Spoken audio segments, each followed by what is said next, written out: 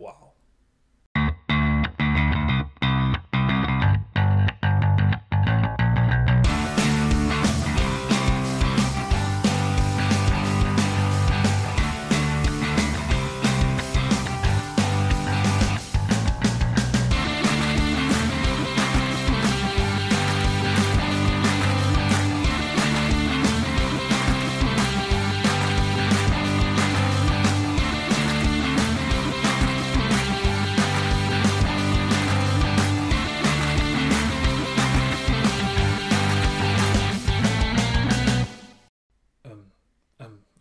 I'm sorry.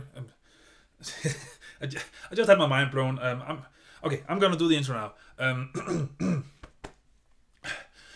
Hello, brothers and sisters. My name is Daidarius, and welcome to the review of Avengers: Infinity War.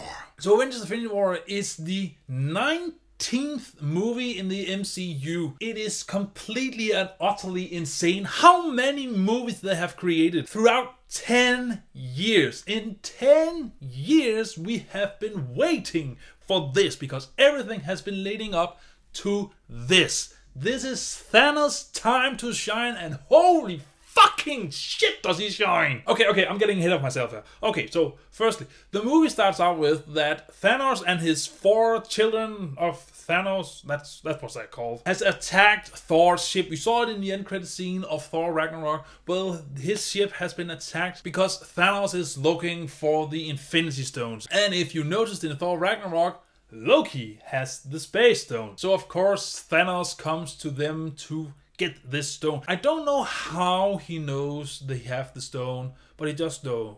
I don't know if he's drawn towards them, but yeah. I have no idea how he knows, but he knows. So he finds our heroes on this ship, and amongst the chaos, Bruce Banner, or the Hulk, gets sent back to Earth. And this is where we meet up with Tony Stark and Doctor Strange, because they meet Bruce Banner and he has some bad news for them. Thanos is coming, and he is unstoppable. So now they have to try to prepare for Thanos' inevitable attack, but before they can do anything, shit hits the fan and our movie kicks off. So what can I say about this movie? Well, not much actually, because I don't want to spoil anything. This is 10 years in the making, 18 movies in the making, so I'm not gonna spoil anything for you. So I'm gonna keep things short and vague. Well, first of all, there is Thanos. Thanos is one of the best things happening in this movie, and I will dare to say that he is one of the all-time best villains in the MCU. He even rivals Loki, and it is just with one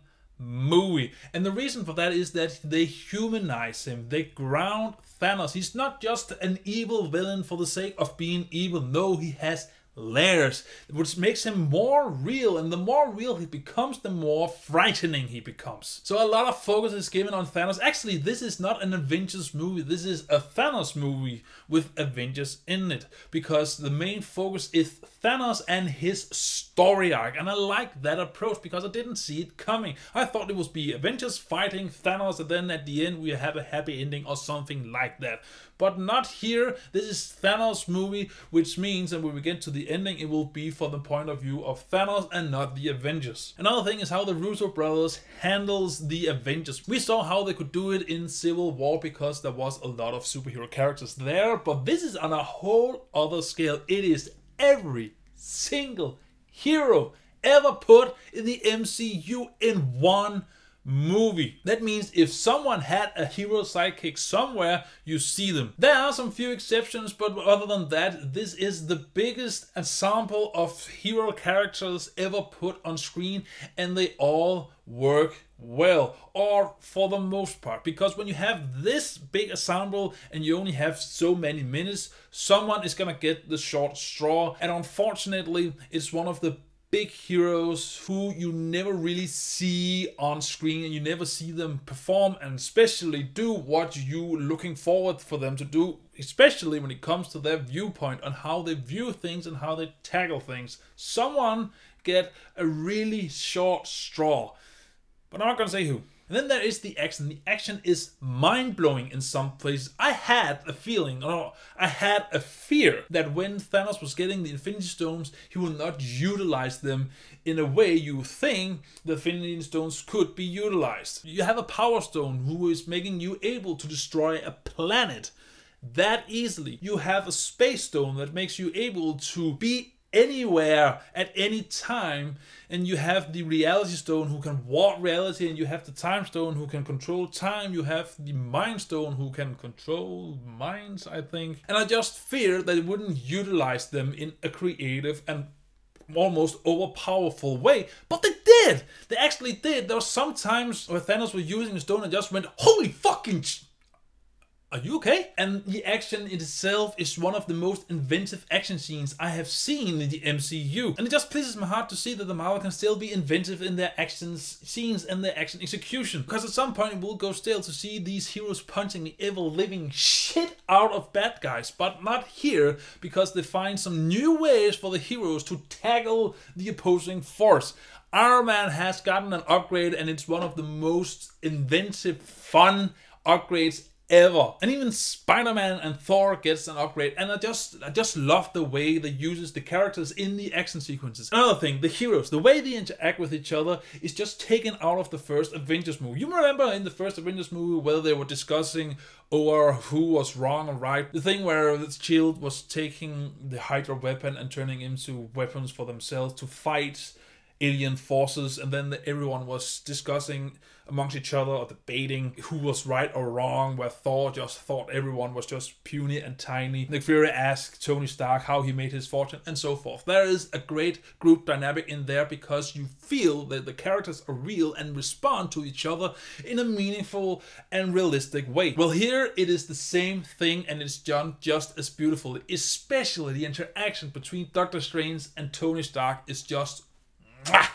it's masterful. However, to say that this movie is perfect will be a long stretch because it is not perfect. It does have some flaws, and the flaws can at some times be downright irritating. I'm not going to go into some specific, but the ending is rushed a bit at some point, and some of the emotional scenes doesn't stick the landing. That could be that it didn't work with me, but would work for someone else. However, for me, I didn't feel sad when the movie was telling me to feel sad, which is a bummer because this is the end of the line. This is the second to last epic movie we will get with the Marvel Cinematic Universe. And I know they're going to be a phase 4, but they have said that the next Avengers movie will be the culmination and end for what they have set out in these 3 phases. I want to feel the heavy emotion, but I didn't. However, they are well executed, they are well played, it just didn't hit me. And then there are some subjects that's not given enough time. It does make sense though, because this movie is, I believe, 2 hours and 40 minutes or something like that, and it has crammed in absolute everything it could. This is on the brim of exploding. That's how much content there is in this movie. So I understand that I couldn't give everything the equal attention. But that said, some of the things that I wanted them to focus more on didn't get enough focus and then fall kind of flat, which is a bummer because it was awesome. But all this is just minor gripes, because when you get to the end of it, this movie is epic, and this movie is something I would never have thought could be possible. And to top it all off, this movie is told in a different way than the other Marvel movies, especially the Avengers movies. I will say this much: the movie has 3 story arcs who's going on simultaneously, that you're jumping from one story arc to the other, so you're not overwhelmed with one story arc, and it just works perfectly. It is the perfect way to tell the story. It is the perfect way to utilize this huge cast, and it is the perfect way to throw in different inventive action scenes, emotional heavy scenes, exposition scenes, and just everything in between. I just love it because we haven't seen it utilized that well in the other MCU movies. Yeah, I know Guardians of the Galaxy Volume 2 kinda did it, but still, here it works wonders. So I don't have much more to say because I don't want to spoil anything and I don't want to be more specific with the subject because it will ruin the experience for you. And I don't want to ruin this specifically. I know that I'm often cautious to not ruin movies at all, but here I'm extra cautious because, again, 10 years, 18 movies. I will, however, do a more in-depth review in my pros and cons series of the Avengers Infinity War. Don't worry about that. But everything said, I will say that Avengers Infinity War is worth watching and worth buying on Blu-ray. So yeah, if it wasn't for the gripes that I have with the movie, I would have bumped this movie a rating up. But I gotta be honest, it wasn't the perfect movie and it needs to almost be perfect to get the top ranking. But still, it's pretty damn awesome and you need to see it right the fuck now.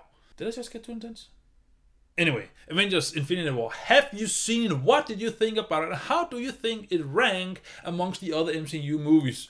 Whatever you think, comment below your thoughts. And as always, until I see you in the next video, remember to stay awesome. Bye! How do you encounter Infinity? And there's 6 Infinities. How does that work? Does it even